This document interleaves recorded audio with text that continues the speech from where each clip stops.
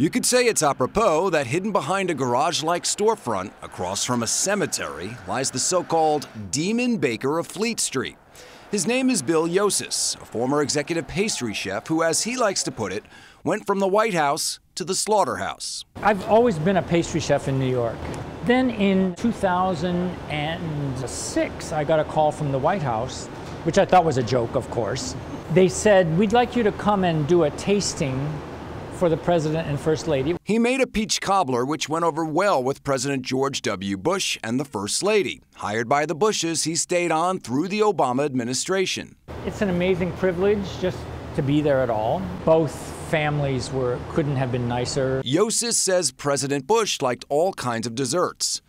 But it was President Obama who famously said he liked pie and even bestowed the nickname of the Crustmaster on this proud pastry chef. That's how I got involved in creating so many pie recipes. There's a lot of guests, so I did make other things, but I made a lot of pies. He was on hand when First Lady Michelle Obama launched her Let's Move initiative, encouraged the White House culinary staff to create more healthy meals.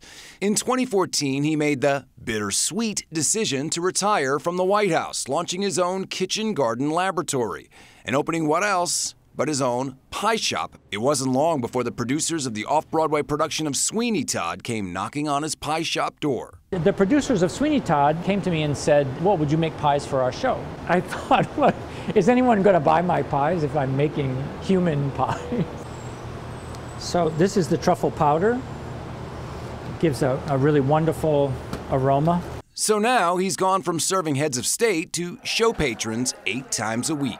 I saw the original Sweeney in 1979. I'll date myself. 40 years later, it's like be part of this wonderful production. For Yosses, his biggest starstruck moment to date was serving Queen Elizabeth. She had asked to meet us chefs, which usually doesn't happen.